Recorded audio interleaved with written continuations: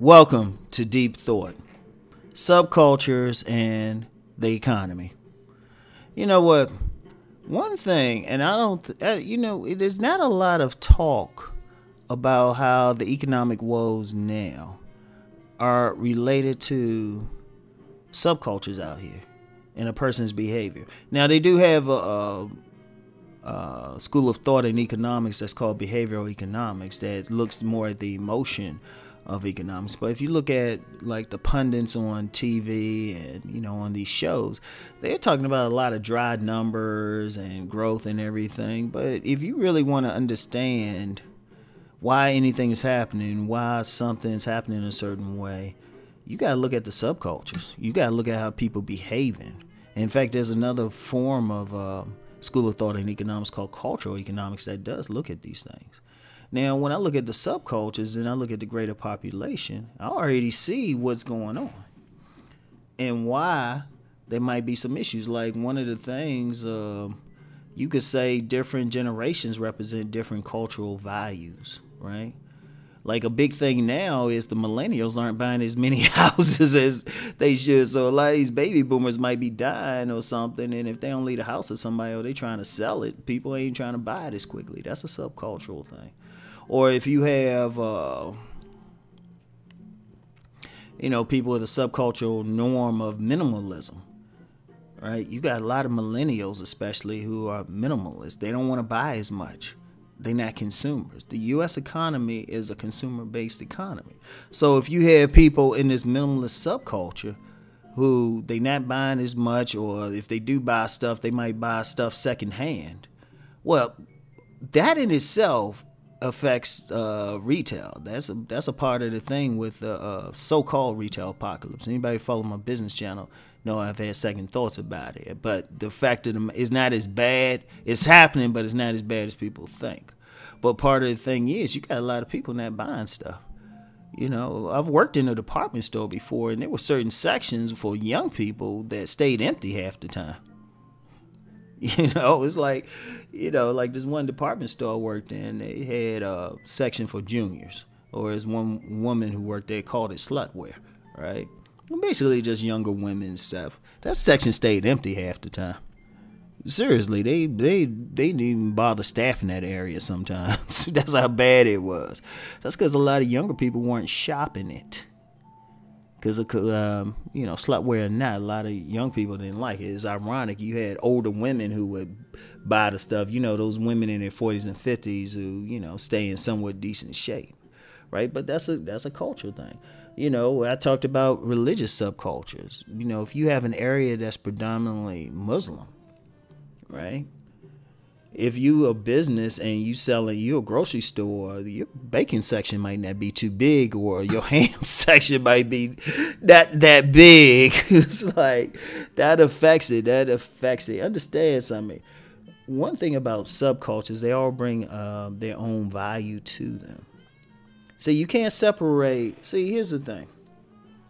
Really, you can't separate how someone thinks and how they live their life from their buying habits, from the economy. They're the same. The economy is more of a social thing anyway. It's more of a value thing. What do people value? They pay for it. Like a bookstores, like you like a lot of people in poor neighborhoods, because that's economic subculture, social class. That's a culture in itself. Bookstores don't really do well in very poor neighborhoods. They don't do well at all. If you see a bookstore any place, it's usually going to be. You don't even see bookstores in. Only time I've seen bookstores in maybe poor areas is maybe black bookstores when they were promoting black-owned bookstores, and especially when they were really promoting the urban fiction. That's the only time you've seen it, and that's at least the bookstore is promoting that. They've gone out. The books are harder to find now.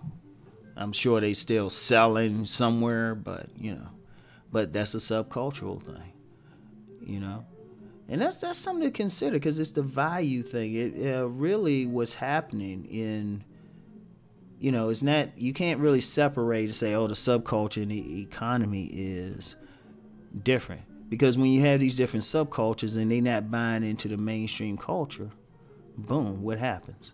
Like if you have a bunch of, like if you have an area, right? Let's say it has a lot of alternative types, right? Alternative, like bohemian types, where they're not wearing like, you know, the business dresses or something like that. They work in fields or something like that. They work at the tea house, they work at the art place, bookstore, or whatever. They don't have to wear suits, you know, and, you know, maybe not practicing a Judeo-Christian religion or something. That's going to affect, like, you know, the buying of clothes in that area. And that's really, if you look at the economy, that's really what's happening. See, the subculture thing, understand something. Everything got to be looked. You can't look at something separate and don't think it affects something else, right?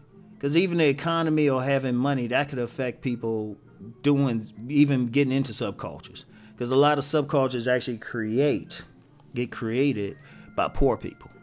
And people don't have as much, so they got to make do. And then they create a style or something which is appropriated by somebody who actually has money and then spread out. You know, because like if you look at something like jeans, right? Jeans, those were for workers. That wasn't a stylish thing at first. Those were for workers. Now all of a sudden it's like that's a regular thing. Now everybody got to have jeans now. So it's a thing you have to look at, because what people are thinking, what their value system is, what they're going to eat. You know, when you have vegans, and I use this example someplace. If you have an area that all of a sudden get an influx of vegans, right? People on the vegan animal, it's like say they like kind of hardcore, they vegan, the animal rights and stuff. That's going to affect the food places in the area. That's going to affect the retail stores. You know, you might have some places, because you get the real hardcore ones, they don't even like dealing with leather. Right? So that's going to affect what can be sold there, what type of jewelry stores. Like if you, like say you have a bohemian subculture that dominates an area.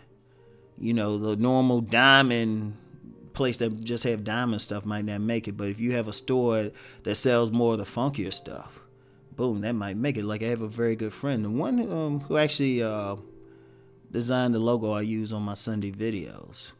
She works in a type of store that sells like that funky type of jewelry and bohemian type of clothing. All right, actually been good for her, but that's another video. But you know, that affects what's being spent. And I'm telling you, I'm telling you, if you really want to examine the economy, I don't look at the numbers. I don't look at what the Fed's doing and all of that. People look at that and can't figure out stuff. All you have to do is look at what the people are buying. Seriously, look at what the people are buying. Look at the people in the area. And you take one look at them and say, okay, they ain't going to come in this store. Like if... you know, if I'm scouting locations, like usually when I'm walking through a mall or something, I'm halfway thinking about a retail spot anyway. I'm looking at the people. I'm not even looking at the spots or what's going on. I'm just looking at the people and say, would they buy this? And why not? Right? You know, if you, like in a religious subculture or something, right? Say you go to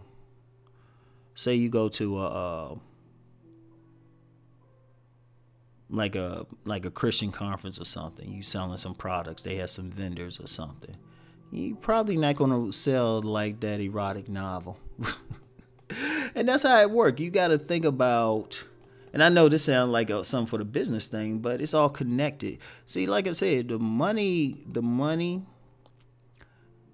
and your lifestyle are connected. It's connected because you got to have the ability to practice your lifestyle. Money gives you the ability to go, at least in this culture, unless you in one of those subcultures that still hunt for food, and which you do have in this country. I mean, you do have you still have some folks that actually hunt for their own food. They be killing it with some deer and some wild turkey and stuff like that, right? But it's something to think about. It's something to think about. Once again, something to think about. Like I say, this channel is to make you think. And if I'm honestly have you think, we got to think about everything. And, you know, the money piece got to be thought about. And how that's affected by someone's cultural, subcultural values. So anyway, that's it for today. I'll get back with y'all later. Peace and blessings.